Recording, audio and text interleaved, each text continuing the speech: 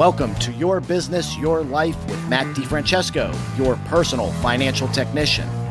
Whether you've had years of success in your business or just starting out, HighLift Financial can help you create a vision for your business, life, and family, and align these for generational wealth. As they say, what happens in your life affects your business. And now, on to the show. Well, hello and welcome to Your Business, Your Life with me, Matt DiFrancesco. And, I'm really excited to have this guest on because, as I've been highlighting over the last couple episodes, one of the big focuses of my practice is this idea of transitioning. How are we going to move from one stage of life to the other and help that business owner to accomplish the goals that they want? I had mentioned that, I'm involved with an organization called the Business Enterprise Institute, and I had the opportunity to be at their conference in August, and I got to meet my guest today and was really excited about some of the things that he's doing in this whole exit planning and continuity planning practice. So his name's Nicholas Niemann. He's a family business continuity attorney, and he spent the last 30 years working with family business leaders and trusted advisors around the United States to design and deploy critical actions that they need to grow, protect, and transition their family businesses.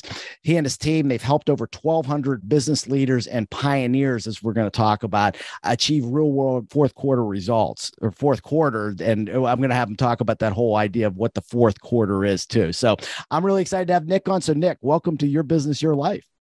Thank you, Matt. Pleasure to be here with you. Oh, you know what? I'm really excited about this because I really see it. There's an old saying that says people don't plan to fail, they fail to plan. And I see this all the time, working in the collision industry. Most of the guys that I'm working with, they're grinders. They've been focused on pushing cars through their shops for 20, 30 years.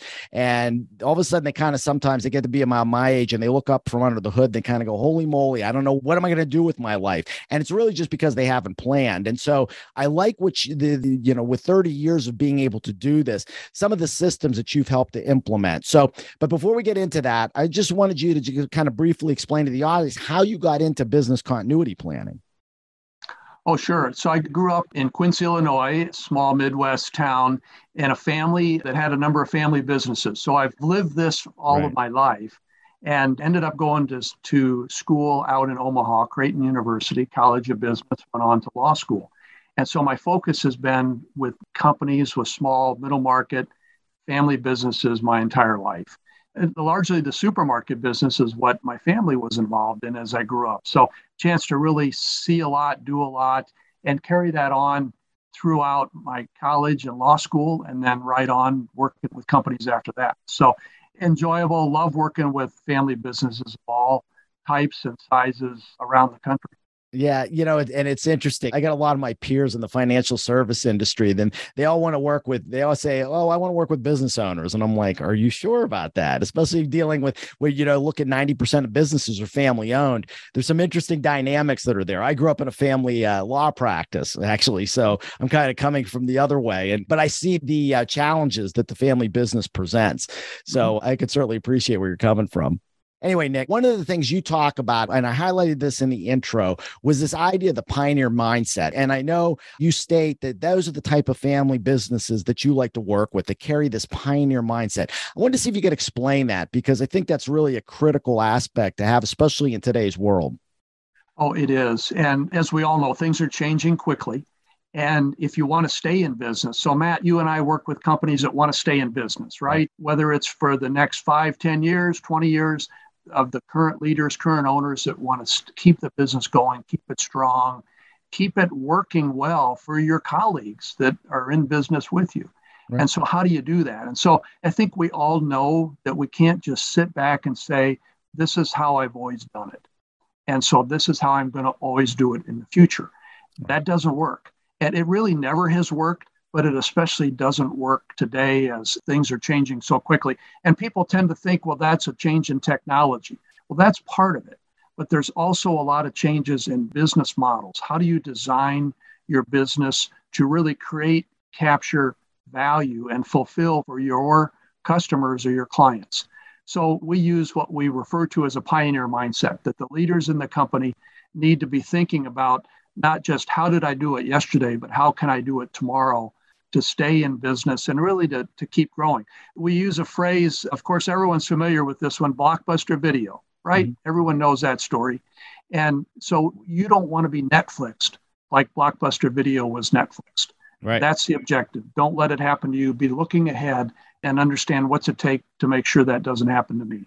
Right. And, it's interesting, especially in different industries. The collision industry is one that's really needs to work toward that pioneer mindset, because you've got big consolidators that are coming and trying to kind of dominate the major markets. And if you're an independent shop that wants to stay in business, you're going to have to start getting creative on how you start thinking. And that's one of the things that I try to work with, at least with my clients, is how do we change the business? Do we look to specialize? Do we look to say, hey, instead of taking any car that comes in, maybe we only specialize in domestic trucks or electric vehicles, or maybe, brand specific. A lot of the OEMs and the manufacturers are trying to dictate how they want their cars repaired, because they've engineered them a certain way, and they don't want an insurance company cutting a corner that's going to compromise the integrity of the vehicle that they created that was designed to protect the passenger.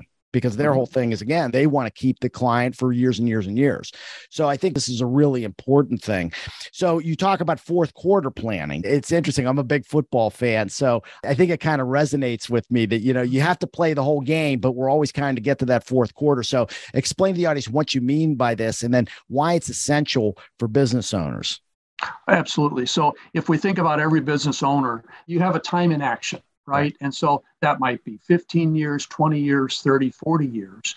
And as you start as a business owner, we think of that as your first quarter of your time in action, of your game, of the game that you're playing.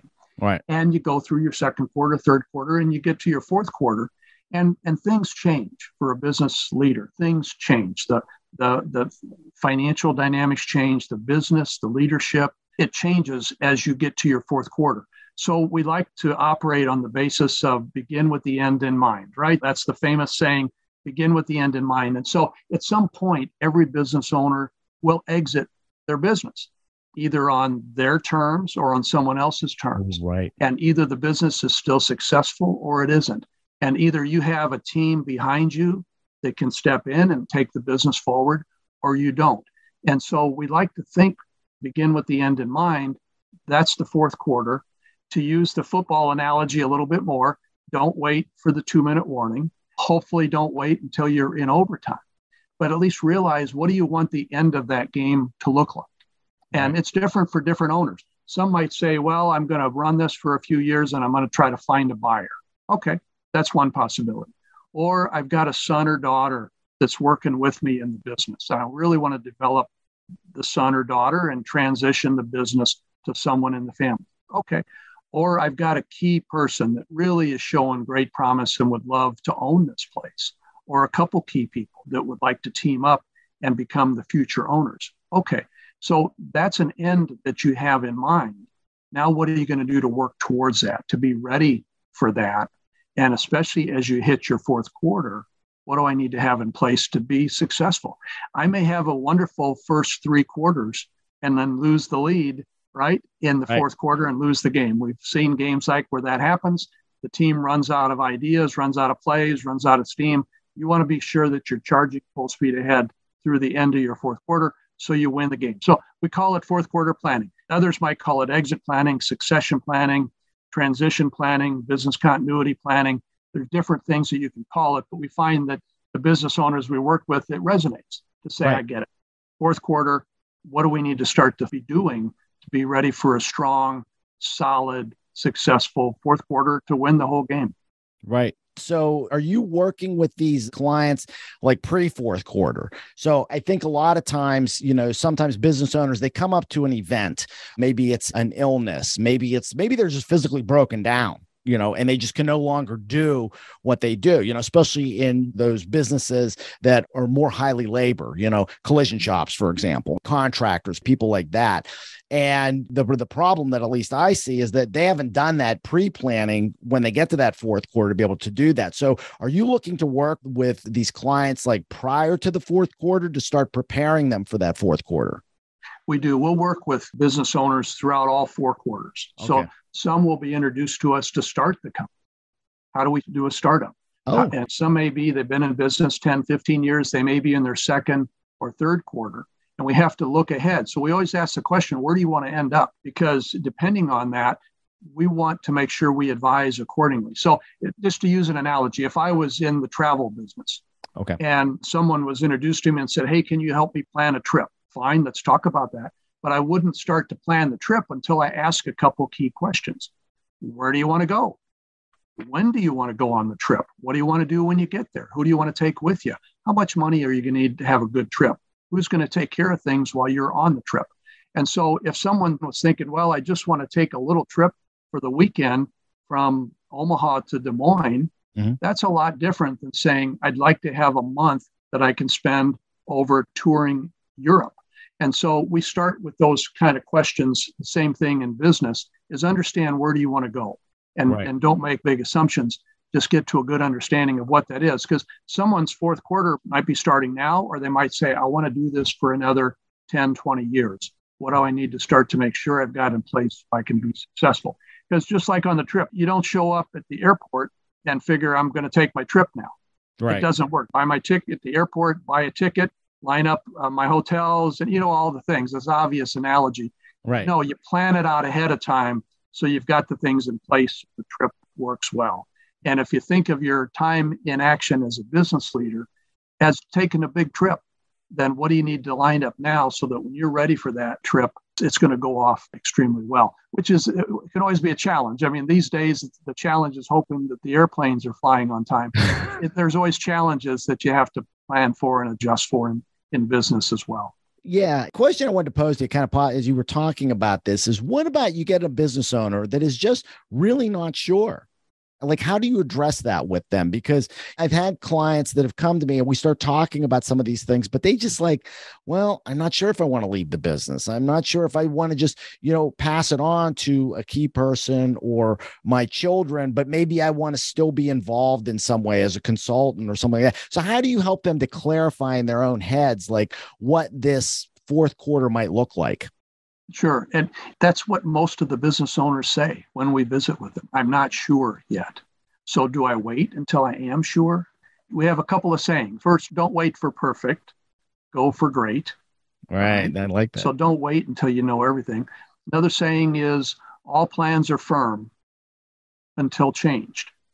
But you need to have a plan. So we like to develop a plan that has options so that if you do change your mind or as things do develop, you're able to say, I've got the foundation in place that I need. So example, to use the trip analogy again, no matter where I go on the trip or when I go, I know I need a passport. So go ahead and get a passport. And then as you kind of develop, okay, now I know what I want to do. I want to go to Italy for a week and England for a week. Okay, now we can go ahead and get the air travel lined up and get the tours lined up and get the hotels lined up. But in the meantime, make sure you got enough money in the bank to take the trip wherever it's going to be. Make sure you got somebody back home taking care of things wherever the trip is going to be. Make sure you got your passport and things like that. So definitely you lay in a foundation that then allows you options to change and adapt as things firm up as you go forward. Right. And I love the way that you kind of put this in terms that I think can resonate with the business owner, whether it's talking about a trip, whether, a lot of times I use either car or racing analogies in mind because it seems to be they can connect with that. So, and I know when we talked, you had talked about this business model command that you utilize and how it's a foundation of the successful family business. So I'm assuming I probably know enough about this stuff to be dangerous. So I'm assuming this is part of kind of the model that you put together, but I wanted you to explain it a little better and how it is a vital component to a business's success. Sure. So every business owner needs to be able to answer three key questions. What business am I really in? Why does my business work? And how does it work? And so let's just take on for a second, how does it work? That's my business model.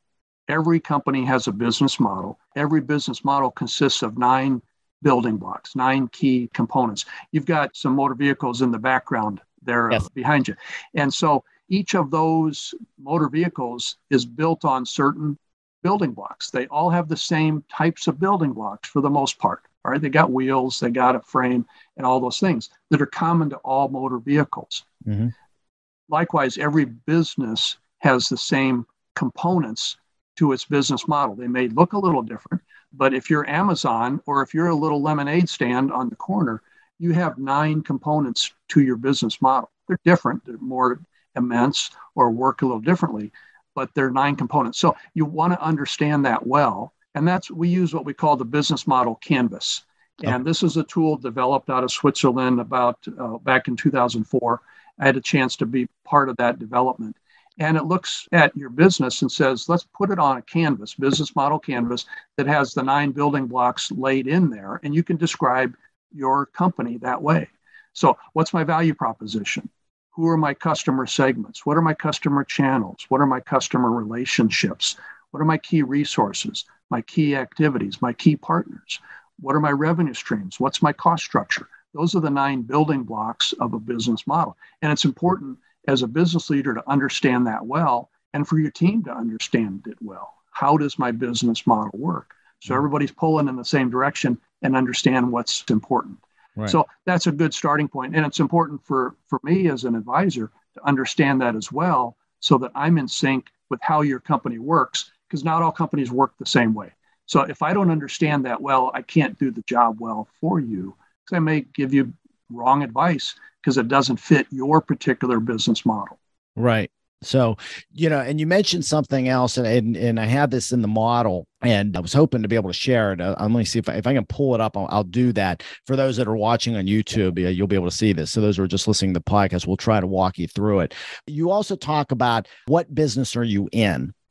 And I love that question because I think a lot of times, when we look at any business, we think, for example, we look at McDonald's and we think, okay, it's a hamburger business or it's a restaurant business. But Ray Kroc never imagined it to be that. He saw it as a real estate business because that's really where the true value in the business was, in the prime real estate that they were buying. So, again, how are you helping business owners to, again, really identify what their primary business is? Sure. Another example. So take Airbnb. We're all familiar with Airbnb. When Airbnb originally started, they sat down in their boardroom. They had their directors, their team get together and answer the question, what business are we really in? Because that's going to guide and direct where do we head. And they answered this question, are we in the hospitality business or are we in the sharing business? Well, what do? They help people to share their real estate, their extra room or their extra cottage. In a sense, you could say they're in the sharing business, but that's not how they saw themselves. Because if they're in the sharing business, they're going to help to find other things that people can share. Your car, your power tool set that you only use once a month. Let's help people to share all their stuff. Right. That's what they said. That's not the business we're in. We're in the hospitality business. Right. It functions by helping people share their room or their cottage or their cabin. But let's make that a very good experience from a hospitality standpoint. So they really drill down that way to say that's the business we're in. A key decision up front to understand that well for the whole organization. And we know the success that they've had with that approach. So that's key. What business am I really in?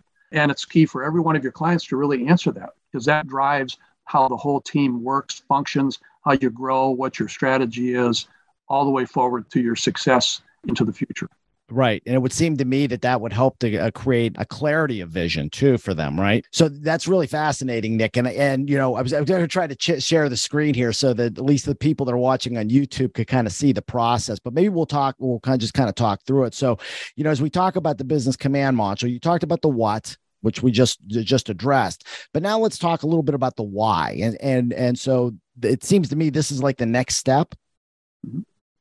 It is. So you want to understand, what business am I really in? Why does my business model work? Why does it really work? What's key to why it works? So example, we had a restaurant in Omaha. It was a Chinese restaurant. Everyone loved it. It had great clientele. People would go to it for years. And you go back, you always knew what you were going to get. You had your favorite items on the menu. Well, a buyer came in and bought the business and thought, well, new chef was going to change the menu up to be different than what it was. Within a couple months, the business failed because the new buyer, the new chef, wanted his recipe. He wanted to change it. And people were used to what they had. They came in. That's why it worked. They came back because they loved what that restaurant had for years. So they didn't understand their why. Why do people really come to that restaurant? By not understanding your why, Your risk is you're going to change it and you're going to lose. And that's what happened to this restaurant. It went out of business shortly after the new buyer bought it. So it's always important to understand the why. Okay, so here it could be because it could be a particular service feature of what you do. And you're going to work with insurance companies to make sure in the collision business, for example, that things get handled smoothly. That could be the why, because you might have decided we are really good at that, or we really have strong relationships with the insurance companies or the adjusters to handle this when there's an accident and the car needs to be repaired.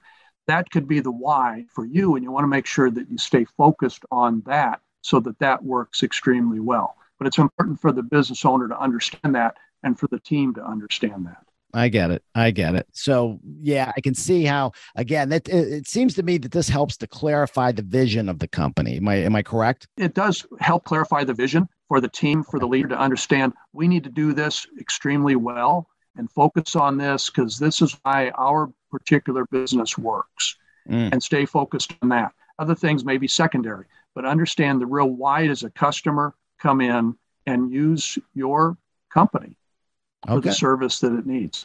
Okay.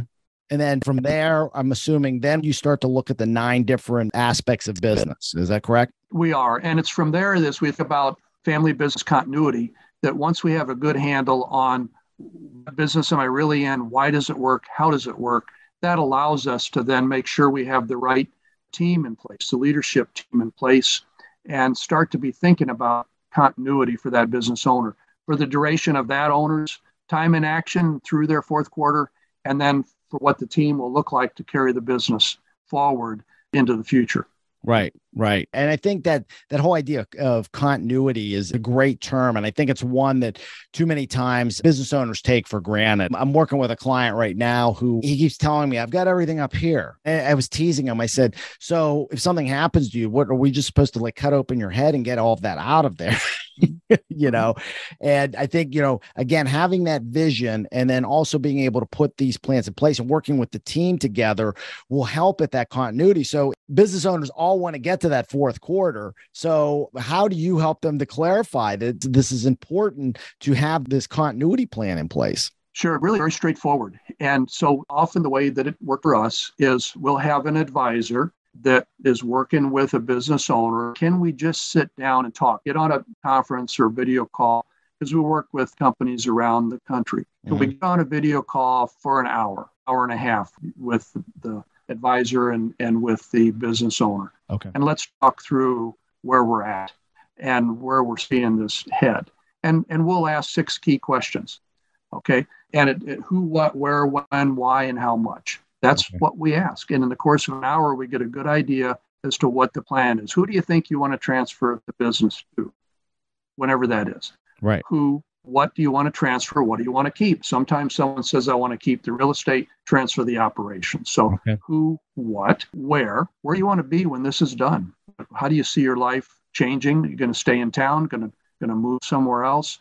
Going to go into another business? So who, what, where, when? When do you see your transition? Because everyone's going to transition 10 years, 5 years, 20 years, 2 years.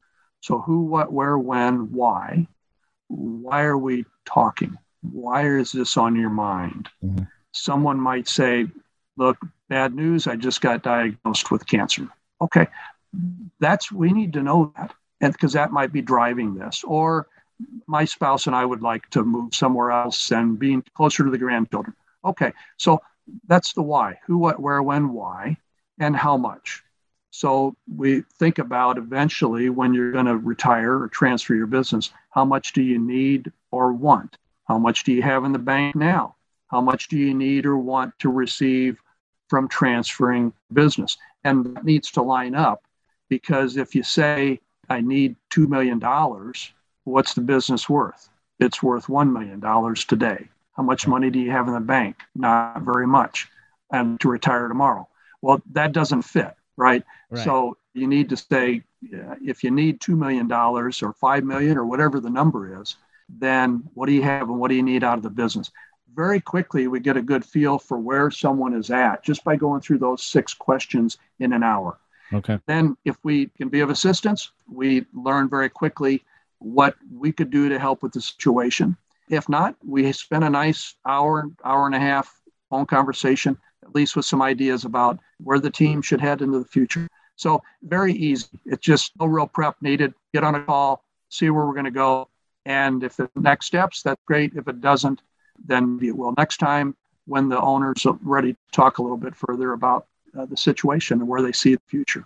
Right, right. And, I can't stress enough for any business owner that's listening to this about starting to plan early. And I don't think it necessarily means, and like I said, Nick's got even more experience in this than I have, but I don't think you need to have a real firm picture of what you want to do, but at least start the planning process early because, too many times, like Nick said, somebody gets cancer and now you're under a time crunch because you may not have the value in the business. You may not have the assets to be able to live the lifestyle that you want to live. And the more time we have to prepare, the better it is. Exactly right. And so ideally there's some lead time. Sometimes someone comes in and says, I don't have any lead time. Right. Well, then we'll work what we can to make that to work well. But it's better to have some lead time. So, and that's why we talk in terms of fourth quarter. We don't talk in terms of 2-minute warning. So ideally, at least by what you expect is your fourth quarter, that we're sitting down and we're talking about this. Sometimes the fourth quarter, the circumstances change. And so it could go very quickly if there's an unexpected something in someone's life. But ideally, if we're planning ahead for kind of normal times, start at the beginning of your fourth quarter, at least by then. And to use a trip analogy, at least get your passport, at least get some savings. So when you do know where you want that trip to be and when you want it to be, you're primed and ready to take the trip. That's exactly right. And the fourth quarter analogy, it's interesting. I was thinking back, I listened to Colin Cowherd, who's he's a sports commentator on Fox Sports. And he had Sean Payton, who was the past coach of the New Orleans Saints on, and he's been having him on every week. And it's interesting getting into his head because he talks about in the game how, games on Sunday, usually they give him a day off on Monday, but he and the coaching staff are already starting to put the game plan in place for the next Sunday and how they break it down. And it's like, okay, here's the first scripted plays in the first quarter. Here's what we're going to do on first and second down. And they get all those plays so that on Tuesday practice, they can practice those. And then Tuesday, they're already planning for, okay, here's third and long, okay, or third and this distance. And then, third and short. And here's the plays for this. And then Thursday they're working on putting their goal line, but they're putting all this planning in place from the start of the week, right after the last game. And I think, when we look at business continuity planning, it needs to be done in the same way, that the earlier we can address this and start putting the basics in place and then get down to, we can start to work down to the minutia. I think you're going to have a much more prosperous fourth quarter. Is that pretty much what you're saying there, Nick? Exactly right. And what you're describing at the professional football level is also done at the college football level and the high school football level. Right. That the coaches understand the need to be planning ahead of that game for the possibilities that might happen. And that's key to success. And coaches understand they've got a responsibility to the players and to the fans and to whoever else is vested in the interest of the outcome of those games. So they understand that. They know they need to plan. And that's just a simple game. That's a little sport. And so here we think about people's livelihoods, all the colleagues that a business owner has in their family business that are dependent on that business. And so it's just important to say, I've got to plan ahead. I've got people to support there, depending on how well we can keep the business going and stay prosperous. And so it just takes a little time to sit back and say, let's plan for the future. Yeah, exactly. So that we know there is the future we hope for our colleagues. Yep, I certainly get it. And you know what? I don't think either of us can stress this enough, how this early planning and how important that is. And so, Nick, we could go on and on about this. We're at our time limit. Is there any final thoughts you just want to leave to everybody? I would just say that as you started, the need to plan, no one plans to fail, they fail to plan. It's a great point. I think that if everyone just thinks about that for a few moments, have I done the planning that I need to do for the sake of myself, my family, my spouse, colleagues in the business that look to me as the business owner in that business? Have I done what I need to be doing now? And start the process. It's a fairly easy start. And from there, let's determine what needs to be put in place now, and then come back and do what needs to be done later when it's the right time. Right. And I think, again, sometimes it can be stressful to start to think about these things, but I think once you do it, it's going to give you such a peace of mind to know that you at least have a plan in place that, it'll just make your life much more productive, at least. Exactly. And that's why we say we'll start with a phone call, and no need to prepare for it. Just get on the phone and start to talk it through and decide from there what should be done. Yeah, exactly. So if any of this intrigues you, you can always contact us. You can go to my website, highliftfinancial.com, click on the Let's Talk. If you want to talk to Nick, I can put you in touch with him, or we'll also have Nick's direct information in the show notes so that if you want to have that hour conversation with him, you'll have a very easy way to get a hold of him there too. So Nick, I want to thank you so much for being on the podcast. And the last thanks always goes to you, the listener. Thank you for listening to Your Business, Your Life with me, Matt DiFrancesco. And if you've not subscribed to the podcast, please click on the subscribe button below. That way, when a new episode comes out, it'll download directly to your device. You can listen and then share with your friends and family or anybody that you think might find value in this information. Also, please give us a 5-star review if you like what you're hearing. That way, we can move up the charts and we can get this information available to more people. So I want to thank Nick for being on the podcast. I want to thank you for listening. And from everybody here at High Lift Financial, let's make every day your best day. So take care and God bless. Hey, I really want to thank you for listening to the Your Business, Your Life podcast. If you want to be notified when new episodes become available, click the subscribe button below. The information covered and posted represents the views and opinions of the guest and does not necessarily represent the views or opinions of High Lift Financial. The content has been made available for informational and educational purposes only. The content is not intended to be a substitute for professional investment, legal, or tax advice. Always seek the advice of your financial advisor or other qualified professional with any questions you may have regarding your business or personal planning. DiFrancesco Financial Concierge, LLC, DBA High Lift Financial, is a registered investment advisor. Registration with the United States Securities and Exchange Commission or any state security authority does not imply a certain level of skill or training.